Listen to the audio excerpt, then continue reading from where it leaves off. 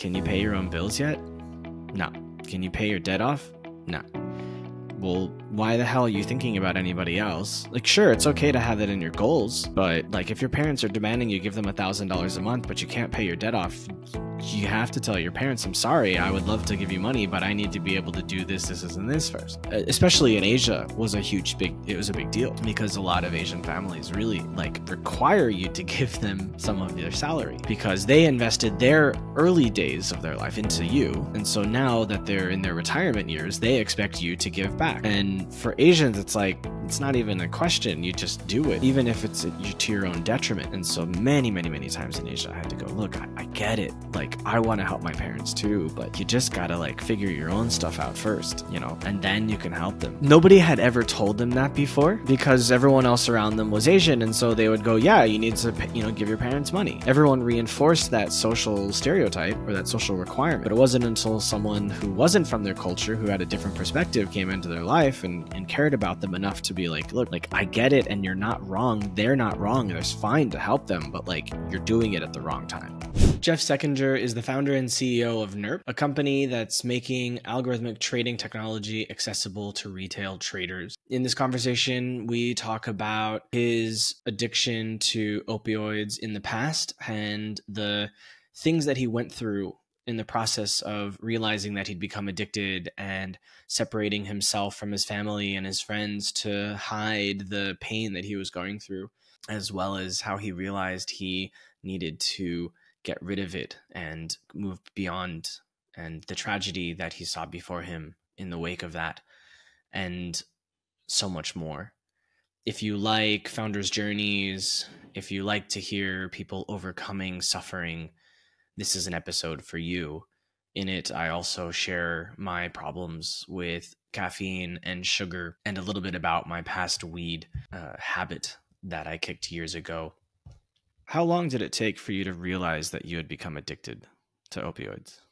Well, it was relatively quick, I would say. Probably within a year, I knew that I had a physical addiction because you can feel the physical symptoms, and then that problem just slowly progressed. So it was relatively quick at the beginning.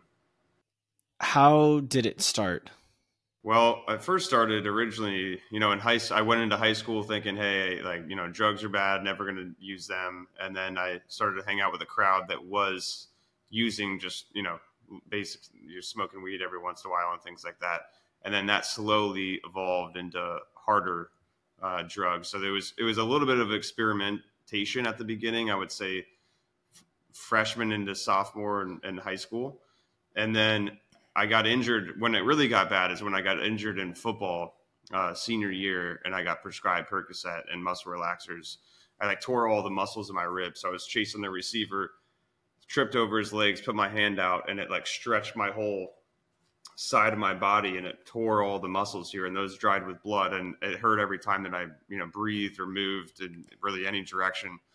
So they prescribed me Percocet. I was on that for just over a month. And then when that ran out, it was okay, well, that actually made me feel a lot better. And I realized that the thing that you'll realize when you're going to be in trouble from opiates is when it actually gives you energy. So it actually gave me a bit more energy and drive to want to do more things like lift more weights and work on things. And from what I hear, that's a sign that it's likely going to be a problem. So once I ran out, I slowly, continued to use, and then it just got into worse and worse categories of opioids. And it got to the point, that was 6 years later when I had to go into rehab in 2018. How did it affect your daily life? Well, the amazing thing is I actually went through life pretty normal from the outside. From the inside, it was not an easy thing to deal with whatsoever. I mean, just for me to operate as a normal human, I had to be using some type of opioid. So whether I was on and off of what the doctors were prescribing, because once I got into college, I realized I got to stop. The first 2 years was okay, this is kind of fun, but a little bit annoying. And then the last 4 years, I was actively trying to stop practically every day. So I was seeing doctors, I was reading books, I was educating myself online, trying to get around people that could potentially help. But I didn't want to be labeled as like the black sheep of my family or be like that type of person. I never envisioned myself having any type of problem, anything relatively close to what happened. So yeah, it took the last 4 years. It just slowly evolved into a worse and worse problem. And then it got to the point where I couldn't even function. I had no more sick days. I was over 60 grand in debt at the time. So my back was against the wall. I had no other direction but to go into rehab and then use that as a place for me to reset and change my life. Something similar happened to my dad, although it wasn't from college sports. He was in his 50s, and he was a dentist, and he had pain daily in his neck and his hands from having to sit like this for hours and hours, just looking into people's mouths and in tiny spaces. And over time, the opioids became easier for him to take because it made it possible for him to continue doing his job. And we could see him taking the opioids because he had this lollipop that he would suck on. And it was something that would probably kill me if I were to try it, like from having no experience with opioids. And he sucked down several of those a day. So he was very heavily on them for years. You said that internally you were a mess and you tried to keep it together personally. Did people realize in your life that this was a problem, or were you hiding it from them? My dad didn't even hide it, but did you have to hide it, or did you try to hide it? What was your relationship with other people? How did opioids change that? Yeah, I mean, I isolated the heck out of myself because I didn't want to. I was trying to limit the amount of people that ever got involved in it because I knew that it was bad. I didn't enjoy doing it whatsoever, but I had to just to keep, feeling normal and to be able to operate and continue to study in college and pass tests. Like I went through college and a lot of my friends, they tried to major in finance and things, and they had to bump down to communications and different majors just to get through college. Meanwhile, I'm like heavily, addicted, and I'm still on top of my game, still getting, I think I graduated college with like a 3.2. But so that's what I'm saying. From the outside, it looked like I was okay because I was passing. I was getting through college. I was still working, like the last year I was driving my Nissan Altima to pick up hundreds of shoes from discount outlet malls and then selling them on Amazon. And I was like climbing up the stairs of this like frat house with like all these shoes, and they're like falling down and people are partying downstairs. So I'm like the dude that's still working, trying to hustle and get after the money. And everyone was, partying and not taking things too seriously. So from the outside, it looked decent, but from the inside, I just really hated myself because if you can imagine trying to do something that is like pretty much a life or death type of thing, and you're trying to stop that life or death or that, deathly thing, and you're trying to do that hundreds of times and you keep failing over and over and over again, you just absolutely wreck your self-esteem. And I just felt like very hopeless and helpless, and I didn't want to tell anyone because, again, I didn't want to be the black sheep of my, family. I come from a pretty good family, and I also didn't want, my friends, family, peers to think that I was unsuccessful or I was a screw up. I was just really worried about those types of labels. And more importantly, I just really hated myself from, giving up on trying to quit so many times. So I had a really low self-esteem to the point where like I didn't, speaking in front of other people was like nerve-wracking, and I couldn't really focus on anything except for just trying to pass school. I stopped working out, which I worked out since I was 13.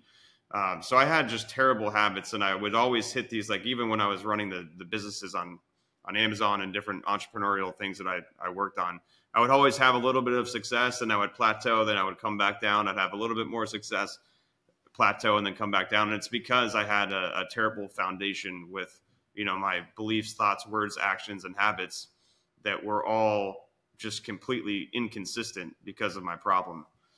And then once I got rid of the problem, everything skyrocketed because I was trying so hard on personal development, reading self-help books. People didn't even know what was going on, but in college, they're like, what's wrong with you? Why are you reading self-help books?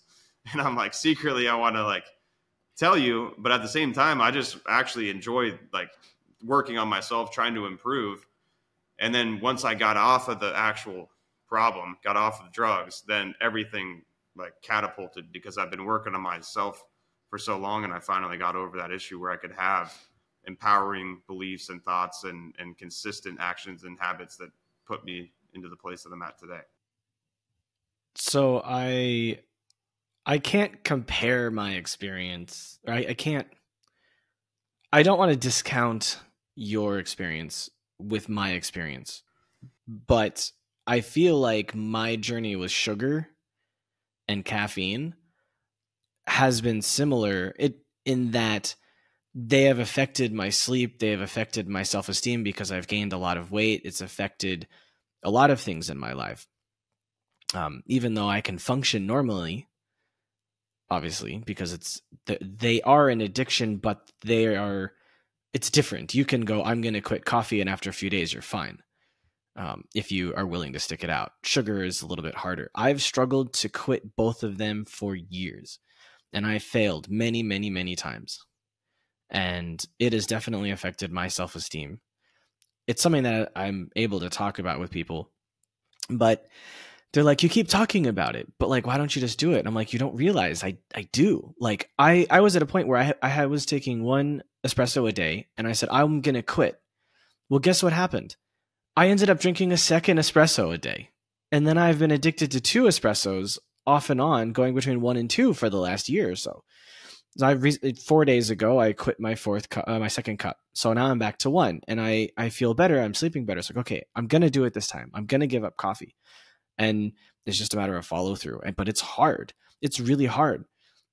Same with sugar. I went 2 months without sugar because a friend challenged me. And as soon as the challenge was over, I went right back to just devouring sugar.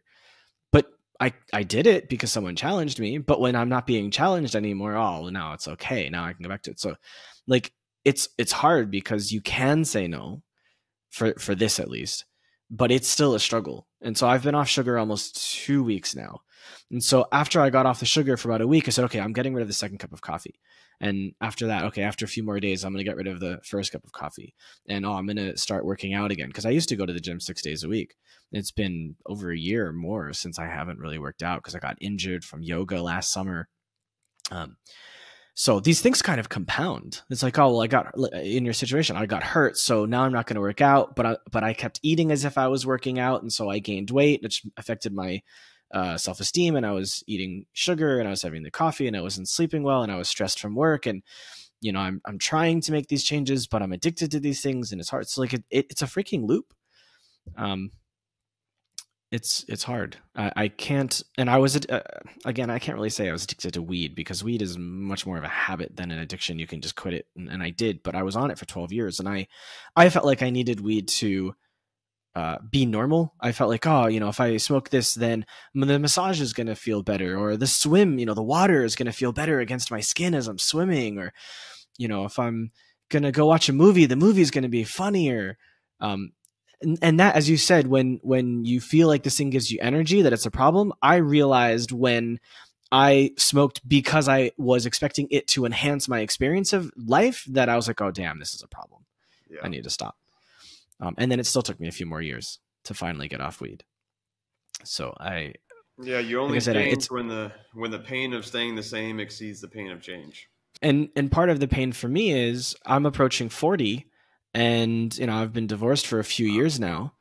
And even though I've never really drank alcohol and never really smoked cigarettes, I look quite young. My skin looks really good, but I don't feel that great inside. I mean, emotionally, psychologically, like I'm very strong, but also I feel self-conscious a lot more now than when I was younger because of my weight. When I was younger, I was very thin, and I was very handsome, and you could see my jawline, and I was very proud of those things because it was attractive, and I got a lot of attention from women. And as I've gotten older, that attention has waned significantly, and it's like, fuck, I just need to lose weight. I just need to get my stuff together. Otherwise, in that regard, I mean, business wise is fine, but But yeah, it's this physical stuff that really weighs down on people's psyche. Yeah. Yeah. And like you said, it's the compounding effect. One little thing you slip up in one little area, you slow down the momentum in whatever area, life, business, relationships, whatever you're trying to focus on. And then you can slowly, things can start to compound against you. That's exactly what happened to me. I was slipping up on my daily habits and working out and diet and using drugs and all those things. And I slowly just let compound interest just compound against me to the point where I hit my rock bottom. And then the pain of change did not exceed the pain of staying the same. So then once it actually I had so much pain in my life that I'm like, look, I don't care what it takes. I'm just going to change. And I just I changed my phone number. I changed all the clothes I was wearing. I moved out of the place that I was in. I changed all my friends. I stopped listening to people that I thought, gave good advice, and started listening to people that actually had what I wanted. And then I slowly just reworked all my beliefs and thoughts. And then that transitioned into my actual reality. So typically. What was that exact moment where you said, damn it, all right, let's do this? I went into my mom, actually, at this point in time. Obviously, I fell asleep and wrecked my car, and I was as pale as a ghost and like 20 pounds underweight, and people could really tell that something was wrong. So my mom found a place called Cornerstone of Recovery, which they had an intensive outpatient place in Columbus, Ohio, which I went into, and I got an assessment done. In the 3 days before the assessment, I took like this medicine that the doctors prescribed me. And if you take it too soon after you take opiates, you go into something called pre-precipitated withdrawal, where it condenses all the withdrawals into like a week's period of time. So I couldn't even like swallow my own saliva without throwing up stomach acid, let alone drink water or do anything else. So I'm laying in bed, feeling absolutely horrendous for 3 days. And then I'm sleeping in the basement of my dad's house. The basement floods because we're out in the country, and we're on well water, and the whole basement floods. And I've got to move out of the basement and go upstairs like on the second day of going through all this stuff. And then I went into the intensive outpatient to get an assessment done. They talked to me for like 2 hours, and I felt like death the whole time. Like, yeah, you're definitely way too bad to come into IOP, which is the outpatient. You have to go to inpatient. And then, I walked out of there, and I was trying to go to work because I had no more sick days. And thank God I didn't go in because I looked terrible. But right when I left, my dad called and he said, hey, what'd they say? They're like, I'm like, I got to go to this place in Tennessee. He's like, well, what do you think? Don't you think now's the time? And I'm like, yeah, I have no other option. Let's just go. So I was on a plane the next day to Knoxville, and then I went, and that's all I needed. Like, I just wanted an opportunity to be able to get off of that stuff for 30 days, start to try to feel somewhat normal. I mean, it took several months for me to actually start to feel normal. Probably 6 months, to be honest. But yeah, then I use that opportunity just as a place for me to just flip the script and really focus instead of destroying my life with all of the terrible habits and actions that I had, and then transition that into being obsessed around success and personal development. And now I just, I've transitioned all that energy that I put over there. I just transitioned it into a positive thing. And now everything's gotten, exponentially better. I can't even describe how much better my life is now. So you said the first 6 months of recovery were hard. What kept you going on that path and prevented you from using again after rehab was over? Well, I mean, I saw saw 4 friends die from that same thing that I, went through high school with. So I saw that. And then when I got out of rehab, my cousin was in a different rehab. This is probably the cousin that I was, closest growing up to when I was growing up. And he got out of rehab 5 days after me. And then he unfortunately went the other route and used again and overdosed and died. And that was like 2 weeks after I got out of rehab. And then I remember, vividly, I'm in the car. I just this is one of the first time, probably the second week out of rehab. I got pulled over because they're going like 7 miles an hour over the speed limit. They let me off. But then after he was leaving, I got a call from like the old dealer that I used to talk to. And this is when I was like, okay, I gotta get far away from these people, because I'm like in a vulnerable state at that point. And they call me and they're like, hey Jeff, we're ready. Come meet us. I'm like, no. Hang up on them. I blocked that number. They call me from another number, block that number. Call me from another number, block that number. And then I'm like, okay, so I'm like about to pull off of the street, and I'm like, I see a kind of T in the road. This is just me visually thinking like, okay, I can go this way where I know many people that are in jail or dead, or I can go this way and start to change my, obsession of this problem that I have, and do an obsession around success and health and just, having impact on people. And I decided to take the high road and say, screw all that. And I changed my number, and I just, I just got absolutely obsessed with bettering myself. So that was really the point where it was like, cause like I was I wasn't on anything, and it took about probably like a month and a half for the physical symptoms to subside. And then the next, like 4 months, it was, 4 or 5 months, just mental, stuff, getting my brain back to normal from many, many years of on and off these things. So that was really the transitional point. And I looked up to people, love them, hate them, whatever, doesn't matter. But I got some inspiration from Grant Cardone, because he got out of rehab at the same age that I did. I was a little bit earlier than he was. I think he got out at 25. But he had just, pretty much destroyed his life. Then he's like, did the same exact thing, transitioned from obsessive of destruction over here into obsessive around success. And now he, has a life that he enjoys, and is obviously very wealthy, and has probably had some pretty decent impact on a lot of people. But he gave me that inspiration. So I'm like, look, I can go do what he did, or I can go this route, and I'm probably going to die. And I just in that moment, I just decided, like, no way am I going back. I heard that a lot of people in the States have died from opioid abuse, overdose. And there was a number of like 100,000, I think, in 2022 or 2023. But I've never known anyone that's actually died from it. So it's never hit me personally, but it's always been a number that kind of sticks in my mind, especially knowing that the Chinese government is directly responsible for flooding the US with these medications. They actively provide rebates to Chinese manufacturers that produce these drugs, and get them in the hands of Western companies that then lobby for them to be available and push doctors to promote them. And the entire thing is really awful. And for you to have to go through 5 people, possibly more, dying from it, I'm sure was very impactful for you. And I'm sorry that you had to go through that. But I guess also it was a lesson that was really important for you, that unfortunately you had to learn through the loss of other people. Did that teach you something else besides I need to just change my life? I mean, it taught me that, look, I can learn from everyone. I can learn what not to do from some people, and I can learn what to do from some people.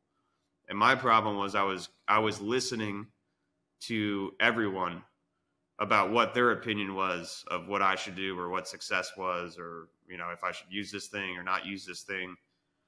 And I realized that I was people pleasing my whole life, because I was trying to please everyone's opinions of what they thought about life and their worldview and what they thought I should do.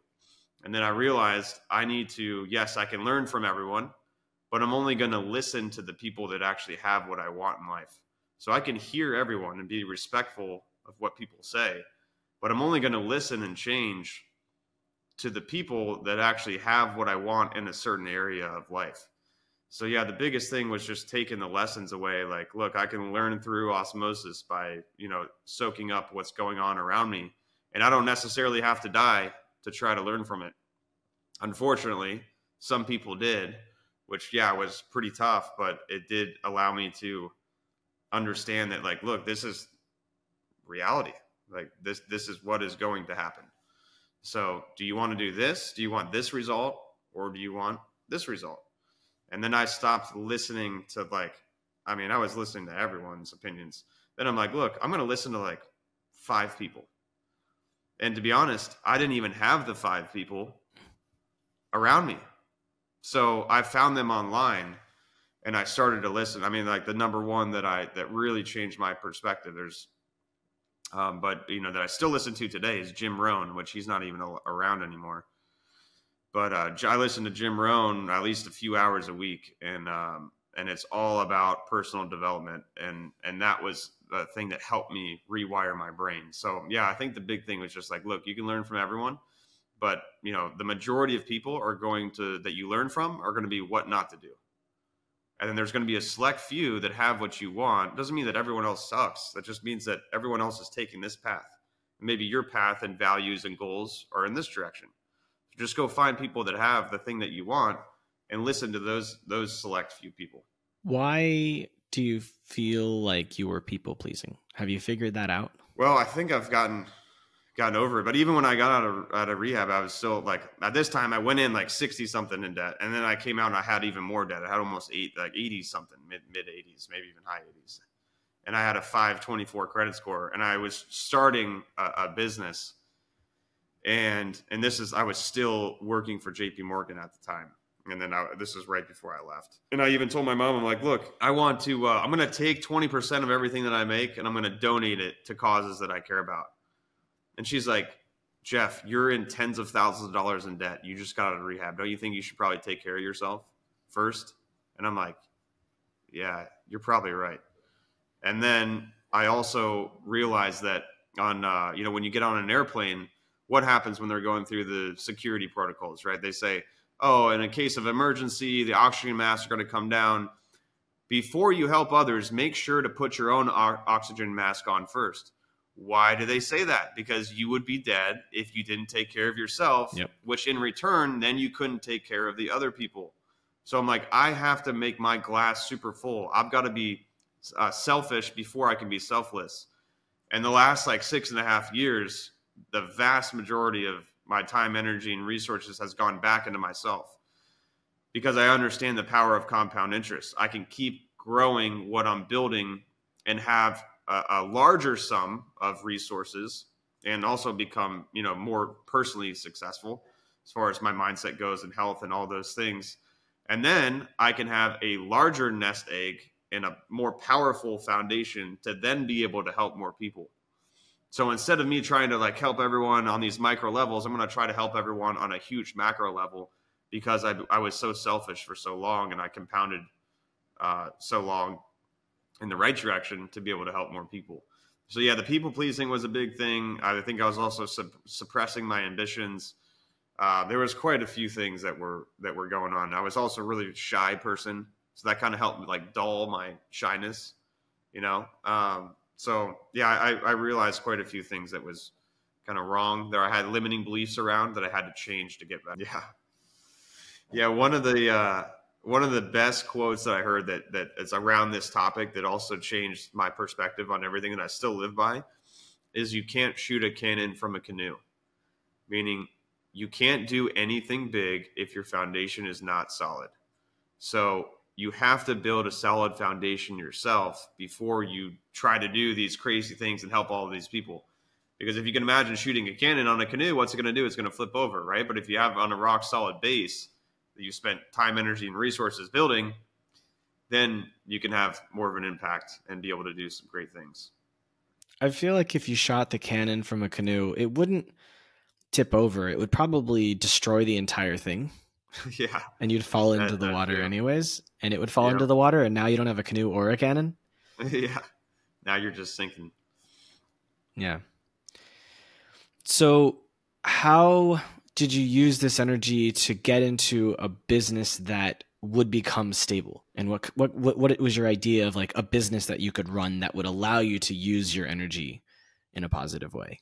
Yeah. So my first business was actually writing business plans for startups, which I learned on an internship that I took over in Australia in college. That didn't do too well, but it ultimately transitioned into what my first really successful company. But when I got out of JP Morgan, I realized you have to have some type of you got to learn how to get attention in order to monetize things. So I read a book called Crush It by Gary Vee, which talked about personal branding and how it's your resume and it's not going away and it's a major trend that's going to continue. So I started a personal brand, but I had credit issues from all the years of destruction and all the debt that I had. So I learned how to get late payments, collections off. I learned how to move my utilization, so the debt that I had, over to business credit when I started some companies, so that I could have my utilization lower and increase my credit score. So I got it from a 524 to a 793. And at that time, I was running a marketing company with another entrepreneur running ads for chiropractors, doctors, dentists. And while I was doing that, I was personal branding really heavily and teaching about credit and the process that I took my credit from a 524 to a 793. Did that all on Instagram, shared tons of things about credit and travel hacking. People were asking me, hey, how do I work with you closer? Because I'm trying to get this done and that done, and I want to travel for free and do stuff like that. So I ended up launching a program. It was like an educational program that started at $97 and went up to $1,000. And then that really took off quickly because I was building my personal brand so heavily. And then that slowly was centered around, increasing and repairing your credit, and then using that to go into like travel hacking, the points game. And then that slowly transitioned into funding businesses. Because what I learned from the business plan company that I started was people don't want a business plan. They want to be able to execute quickly, and they honestly don't really need a rock solid business plan to start either. They need some type of a plan, definitely, but not like they're not going to pay when they haven't even made money. They're not going to pay 15 grand for a business plan. So I'm like, okay, these people need capital because that's the oxygen to their business. Let's go ahead and use everything that I just learned in credit and how I moved debt over to business credit and teach people how to do that. And that turned out to be my first company, which is 0%.com. So the issue that I had, right, from the addiction problem, I transitioned that problem into my purpose, which became my first company, centered around helping other people get out of the credit and debt issues that they had, similar to me, and then creating a cool, lifestyle from the points and the travel hacking piece as well. So that's how everything transitioned. And that happened, within a year and a half after getting out of rehab. And it slowly, like the first couple months I launched like the travel piece and that educational program. I think I made right around $5,000. And then it went to, the next month it was like 12 grand. And then it went to over 20. And then it went to, I launched a little bit of a higher ticket model to work closer with people. I went to 50, and then next thing you know, I was over 6 figures in a month, which just absolutely blew my mind. I didn't even think that was possible. And then I hired aggressively, and then I moved out to San Diego, and everything just kept growing. So it was really amazing to see. I'm glad to hear that. It sounds like a lot of Gen Z's dream, which is they call it to escape the matrix, which is to have a business that does 100K a month. And you built that. Obviously, the business you have now does a lot more than that. Before we talk about that, though, I was wondering if you could tell me really quickly, if you have bad credit and you're trying to start a business, how do you fix your debt problem so that your credit score goes up? I'll give you an example. I invested in a guy in Canada. He's in his mid-20s. He was in debt when we started working together, and his credit score in Canada was quite low. And so he couldn't get business loans. And so he came to me looking for me to get a loan, and I turned it into equity in his business and have been working with him longer term. And he's been working on fixing his credit. But for people who don't know, how can they do that? What's the best way to do it? Because he had some bad ideas about how to handle debt. Yeah, I mean, the big thing is you got to use debt for purposes of increasing your wealth, not being a consumer. So you can decide to be a producer with the debt, or you can be a consumer with the debt. Don't use debt to be a consumer. Use debt to invest into things that can grow and actually pay you a positive return. I mean, that's number one. But if you have credit issues, I mean, there's a lot of different things you can do. In the United States, there's a Consumer Financial Protection Bureau. If you go to cfpb.gov, you can submit a complaint on any late payments, collections, charge-off, any errors that are on your credit report. You can submit that through cfpb.gov, which is it takes 5 to 10 minutes. Everyone should start there with trying to get things off of your credit that you think are reporting a little bit inaccurately. And the credit laws, you got to study the credit laws in the United States, because there's a lot of things that you can use to your advantage. If things are being reported wrong, your name is spelled wrong. Sometimes if you co-sign for something that wasn't actually a legitimate loan, or the interest was way too high and that creditor was actually being more of a predator, certain things like that, where it's like outside of the fixed laws around credit, you can get things removed off of your credit. You can also negotiate. I mean, I just straight up went into the bank that I had late payments in a collection with, and I'm like, look, I just went through some issues. I'm willing to pay this off ASAP. And if we continue doing business, like, I'll be on auto pay for as long as we do business together. But let's work on this together. And you have to not talk to the customer service representative. You got to get escalated to some type of a manager inside of the credit department. And a lot of times you can negotiate with them to just pay things off. And if, again, go on auto pay if you're going to continue to use them. And a lot of times you can negotiate getting those things removed, and they'll say that you can't, but you can. So that was some of the things. And there's a lot of credit repair companies that specifically know the laws around credit in the United States that will submit letters, and you can get a lot of things removed in 3 to 6 months. And then the major thing is, like, you just gotta, the whole thing around credit is, in order to get qualified for larger amounts of debt in the future, you have to show that you are credit worthy. And how do you do that? You show that through your payment history. So you actually need to have 21 accounts to have a perfect credit score in the United States. And you want those accounts to be different types of accounts. So it's good for you to get like auto loans, a mortgage, have a line of credit, have a credit card, have a term loan, those types of things. You don't need to go into massive debt in order to do that. But if you get a bunch of accounts, and if you're just starting, working on get over 5 accounts when you're just starting out with credit, and then make small payments on those. Put your gas on this account. Go buy a water from the gas station. Put your utility bill on that other account, and then pay that off on time. And because that, every time you have a new account, not only is that adding to your total account section, but then you're making on-time payments. And those on-time payments build up. When you're making 15 on-time payments a month from your 15 accounts, that builds your credit history a lot quicker. And the more credit history, more on-time payments that you have, the larger amount of credit that you're going to get approved for in whatever you apply for in the future. And then the larger lines that you have, the larger lines you're going to continue to get, because they'll look at, okay, what's your comparable credit? If you've only had a $10,000 credit limit, but you're trying to get a $120,000 car loan, they're probably not going to give you that full $120,000. They might bump you to like $40,000. So it's all about, it's a credit ladder that you got to climb.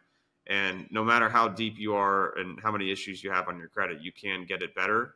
And sometimes it may take a bit of time, but there's tons of ways. You gotta self-educate yourself and start taking action on it. Hey, just give me 10 seconds of your time. I really appreciate you listening to the episode so far, and I hope you're loving it. And if you are, I would love to ask you to subscribe to the channel, because what we do is a lot of work, and every week we bring you a new guest and a new story, and what we do requires so much love so that we can bring you something amazing. And every week we're trying really hard to get better guests that have better stories and improve our ability to tell their stories. So your subscription lets the algorithm know that what we're doing is fantastic. And no commitment, it's free to do. And if you don't like what we're doing later on, you can always unsubscribe. And either way, we would love a like if you don't feel like subscribing at this time. Thank you very much, and we'll take you back to the show now. Best way is through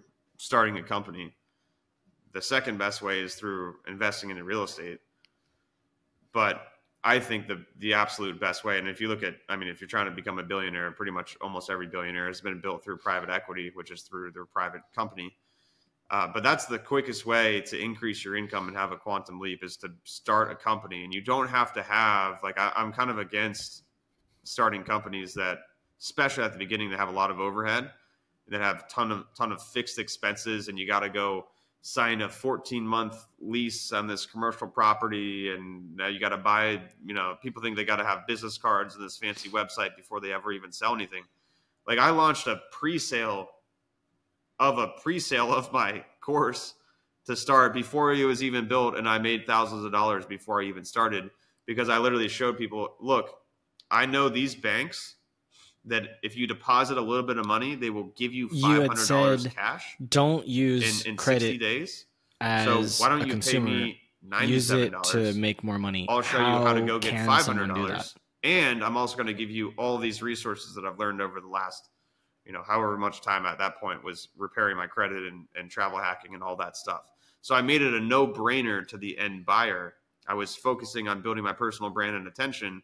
And then I was able to sell that thing very easily because I showed them ways to make more money than what they were going to pay me in 60 days.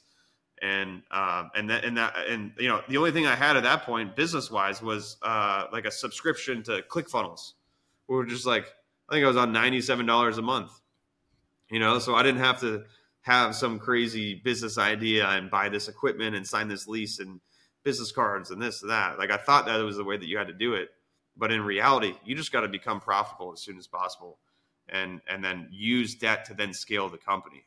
Like, maybe you've got cash that comes in later and you need to pay your employees through a line of credit. Or maybe you're launching a product and you do have to invest in a little bit in inventory. Maybe you got a bunch of software expenses. You put those on 0% credit cards and you can, not pay interest on them for 12 months while you're, building your cash flow and profitability of the company. So I think the number one way by far is to build a company. I'll give you a quick example of what I did with this guy in Canada. He said, hey, I need $6,000. We're getting ready to open a location in a mall, and I'm a little bit short for cash. I want to buy some stock. And, can you give me the money? And I was like, well, I could give you the $6,000. I go, but let me see if there's a credit card that will have 0% interest and give me enough of a credit limit that I can give you an employee card and, you can just spend it. So I found a Chase Inc. whatever business card, and it's like, okay, 1.5% cash back on everything. And if you spend $6,000 in the first 90 days, we'll give you a $900 welcome bonus. And, that's what we did. So he spent the $6,000. I got the $900. I also got 1.5%, and I charged him 10% because it was a loan. So in essence, I'm getting like 23% interest on a $6,000 loan within 1 year back. It's not much, but I didn't have to give him my cash to do it. I was able to use the bank's money to do it. Yeah. But I don't know of any larger ways to do it. Exactly. Although I have several credit cards with over 100,000 credit limit. Yeah, no, that's a great example. That's exactly what I'm talking about. I mean, you can use the bank's money, and you have to be, logical about it. You can't just throw money into the air and hope that you get paid back. But I mean, that's how you can start and scale quickly, is by leveraging your credit to invest in things that are going to produce cash flow. And in your area, you didn't really have too much risk. I mean, you probably knew what that guy was about. You trusted him, right? You gave him a small loan. It wasn't a massive amount of risk.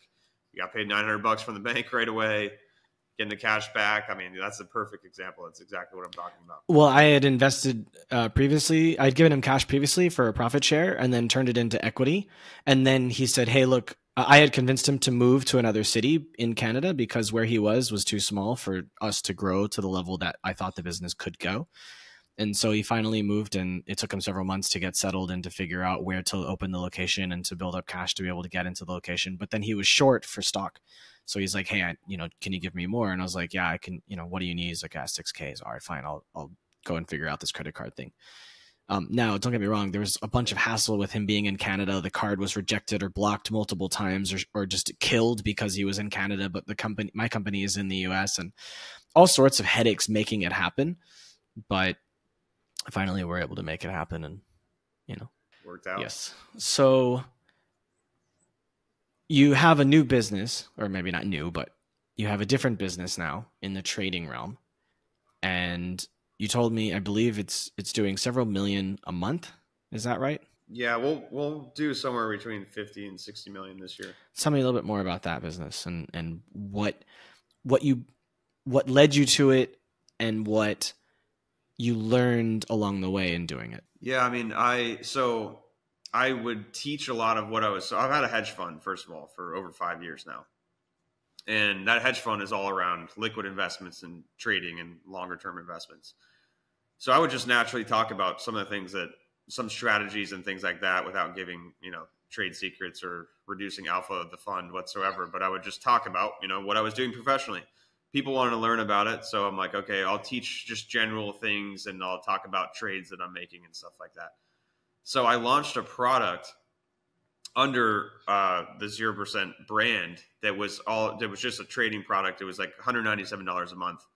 And I'll just teach, pretty much some of the things that I'm doing and how I look at things and analyze projects and stuff like that. That quickly did hundreds of thousands of dollars a month. I think it went up to like 340,000 a month. And I was like, okay, well, there's something here because this thing just took off very quickly.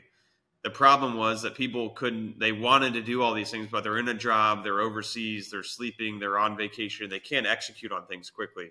So I'm like, what if we help streamline this through software and actually built some trading strategies into software? So I did tons of research and networking. And then I'm like, okay, well, I'm going to start building and testing different strategies. And then I did that for some time. And then I'm like, all right, let's go ahead and launch an offer around trading with softwares. And we launched it, did very well the first couple of months. And I built it under a new brand called NERP, which is our software-based trading company now. And that company has just continued to do really well. So I have, 3 different financial brands.